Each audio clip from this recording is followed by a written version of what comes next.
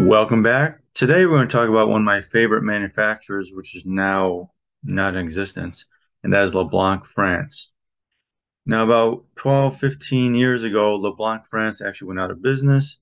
Leblanc USA bought them. Consumer bought them. So they really don't exist the way they did before.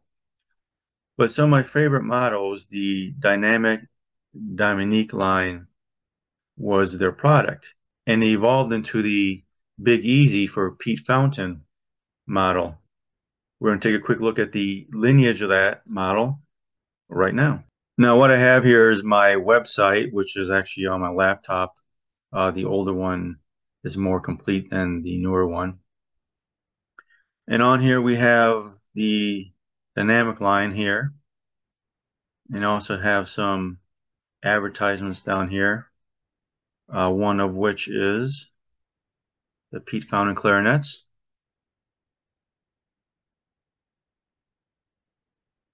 We can see this particular model was basically a full boom, or actually, I should say an enhanced boom in this model. It's missing the extra key in the longer lower joint to be a full boom. There's all the other keys, which are very handy. I've had full booms in the past, and I remember I sprained my left pinky once, and I just used my right hand to play everything. My right pinky to play everything. It comes very handy. But you can see they also came, the late models, the Pete Fountaine models came in gold-plated keywork and gold-plated rings and everything. So it was a very nice clarinet. I've seen them before. You know, and LeBlanc was one of my favorites. The Dynamic was a very nice clarinet that I liked. My favorite clarinet, though, in general, was the LL. Now, continuing on, let's look at a 1974 price list. So here's a 1974 price list. The 176H model, new Dynamic H model, larger bore, 70 key, 6 rings, was $158.56. The standard LL was the same price. They had a plateau model 200, which was 196, cost more money. And here's the 197 full boom. I'm not sure which exact model it is, but 200. And they also had the L7 model at that time, which had a taper bore, $187.55. The L7, I've played the L7. I'm going to have a review of one in a bit. I actually had a couple of L7s and an A model L7 too. Now, this was a LeBlanc catalog we're looking at here. It has Symphony 7 Opus, Symphony 7 Opus, Ambiance Concerto, Infinity, LX 2000, Esprit, Sonata, LL, and the Pete Fountaine model right here. We see once again we have a gold-plated model that's a enhanced boom, minus the one full boom thing.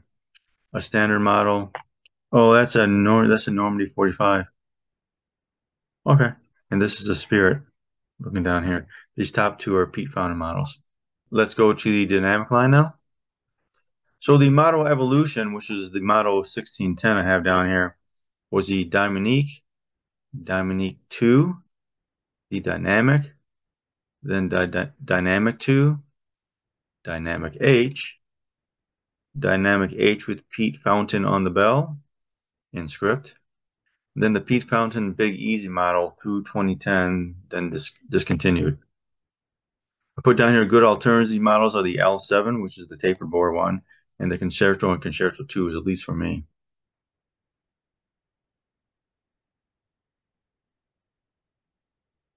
Now I have down here LeBlanc, the old Dominique and the newer Dynamic.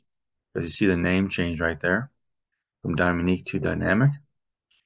Dominique was scripted on the top in the early models and had the emblem similar to what we have here. So here we have a Dominique with the LeBlanc emblem. Here's a picture of a complete clarinet. I don't know about you, but I love the purple felt. I had Dominique ones. I never put pictures in there, but here's a dynamic one. You can see it has dynamic in script here.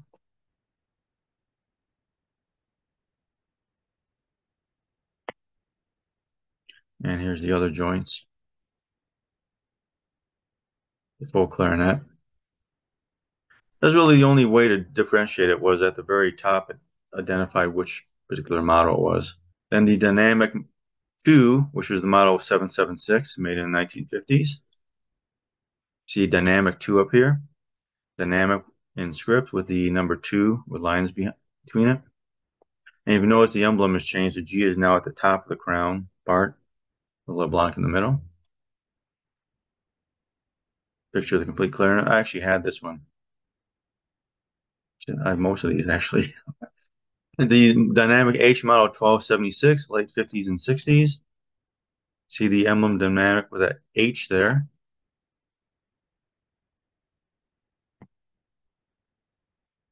Here's the upper joint. This is on my workbench. I use black foam to put things on my workbench. This, as you can see, is a regular boom, at least the upper joint. And the bell also had Dynamic H on it.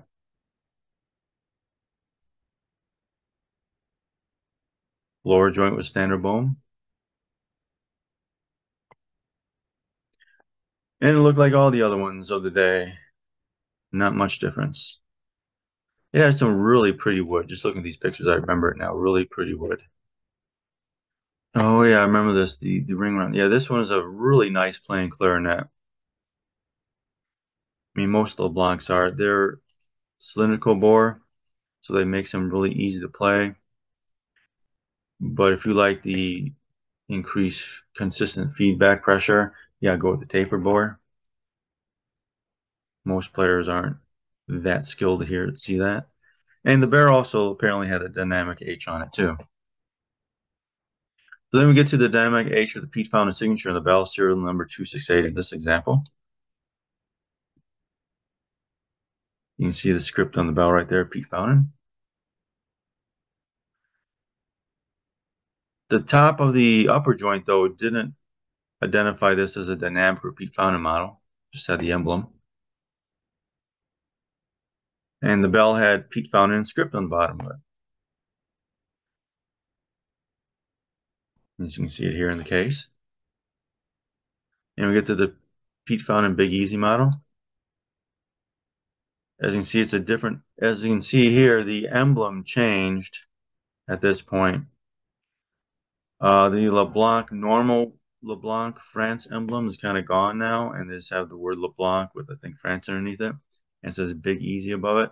You can see the emblem on the bell is completely different now. It says Big Easy with a copyright patent underneath it.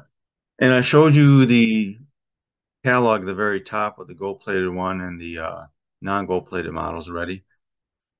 So that was the dynamic line of the and the Pete Fountaine models that existed for Leblanc Paris. Any questions or comments, please put them down below. Don't forget to like, share, subscribe. We'll see you later.